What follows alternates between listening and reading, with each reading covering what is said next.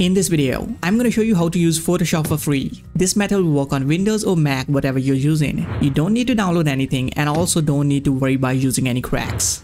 All you got to do is open any browser, Google Chrome, Safari or any other. Then you need to go to this link, 𝗘𝗫𝗖𝗟𝗡.com. This page will open up. Click on Start using 𝗘𝗫𝗖𝗟. And here's the software. You can open all the following file formats. You can upload a file from your computer or create a new project. You can see all these different size presets that you can choose from. Or you can manually put your required size in here. After that, click on Create. You also get a lot of free templates in here.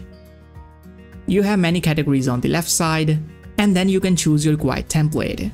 To customize the template, you need to click on this link at the bottom, and it will create a new file. Now this is a totally legal alternative to Photoshop software because the person who has built this has used his own programming.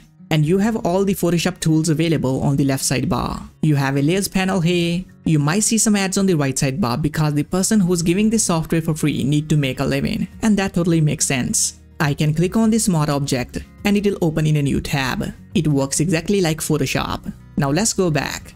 I'm gonna upload a markup template file from my laptop. And there it is. All these layers and groups are exactly shown as in my Photoshop.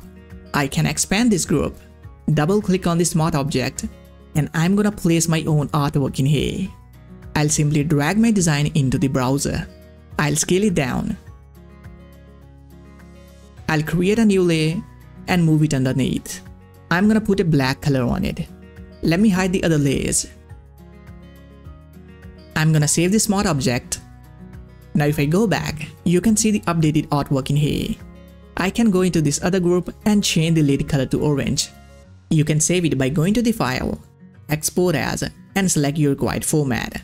You can adjust the details if you want. Click on save. And the file has been downloaded. So that's it guys, try it yourself and share your experience in the comment section. Please like and subscribe to my channel for more helpful videos. I'll see you in the next one. Have a great day.